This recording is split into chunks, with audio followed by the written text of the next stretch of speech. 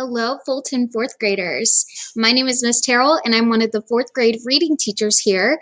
And today we're going to be reading First Day Jitters because it is the first day of school and we're all a little bit nervous to see what it looks like this year. So here we go. This story is called First Day Jitters. It is by Julie Danberg and it's illustrated by Judy Love.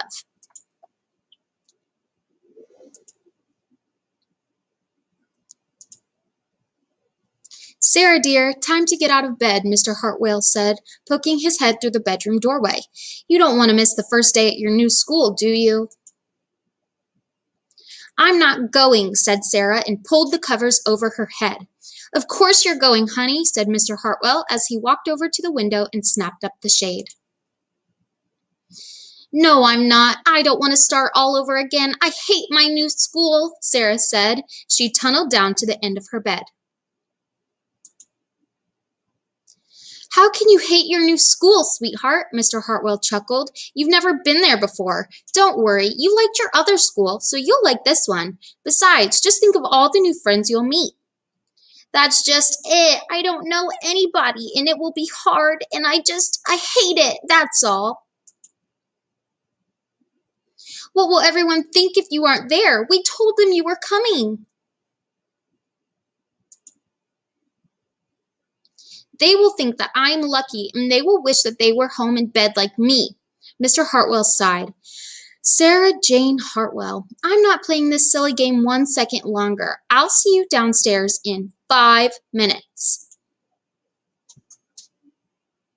Sarah tumbled out of bed. She stumbled into the bathroom. She fumbled into her clothes. "My head hurts," she moaned as she trudged into the kitchen. Mr. Hartwell handed Sarah a piece of toast and her lunchbox. They walked to the car. Sarah's hands were cold and clammy. They drove down the street. She couldn't breathe. And then they were there. "I feel sick," said Sarah weakly. "Nonsense," said Mr. Hartwell. "You'll love your new school once you get started. Oh, look, there's your principal, Mrs. Burton." Sarah slumped down in her seat. "Oh, Sarah," Mrs. Burton gushed, peeking into the car. "There you are. Come on, I'll show you where to go."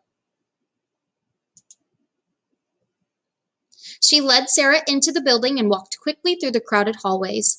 "Don't worry, everyone is nervous the first day," she said over her shoulder as Sarah rushed to keep up. When they got to the classroom, most of the children were already in their seats. The class looked up as Mrs. Burton cleared her throat. Class, attention please," said Mrs. Burton. When the class was quiet, she led Sarah to the front of the room and said, "Class, I would like you to meet Mrs. Hartwell."